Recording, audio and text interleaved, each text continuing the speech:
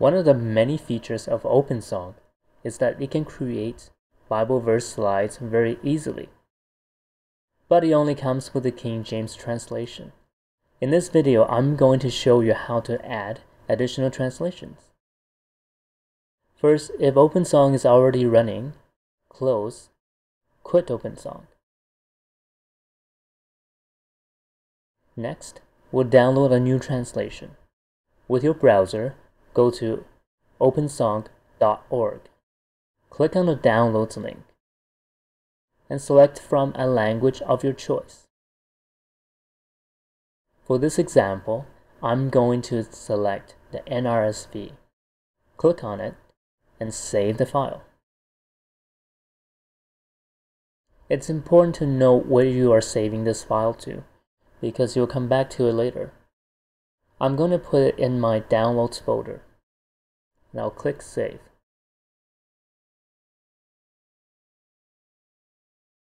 The file is very small, so it should just download instantly. Go to your Finder and find this file we just downloaded. I just put it in my Downloads folder, and you see there it is. It's in a zipped or compressed format, but OpenSong is not going to read this, so simply double-click on it to uncompress the file. And this is the NRSV file that we need to give to OpenSong. So the next step is to find OpenSong and put this folder where it's looking.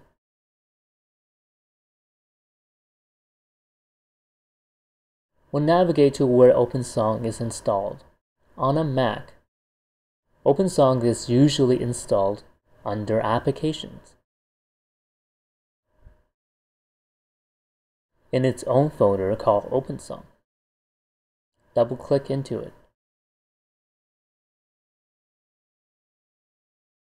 And here you will see OpenSong Scripture. This is the one folder in which all of the scripture text should be kept. So once inside this, you can see that there are already a few other translations here.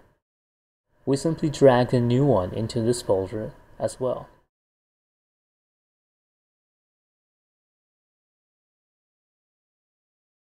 Next, we will launch OpenSong. At this point, it does not mean that a new translation has been properly imported. We have to go to Set mode and pick any existing set.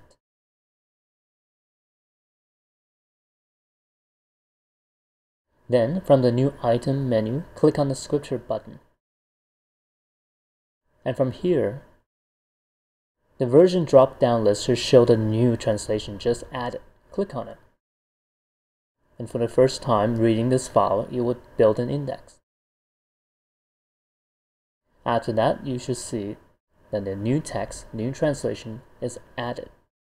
Then simply repeat this process for each translation you want to add to OpenSong. And that's it.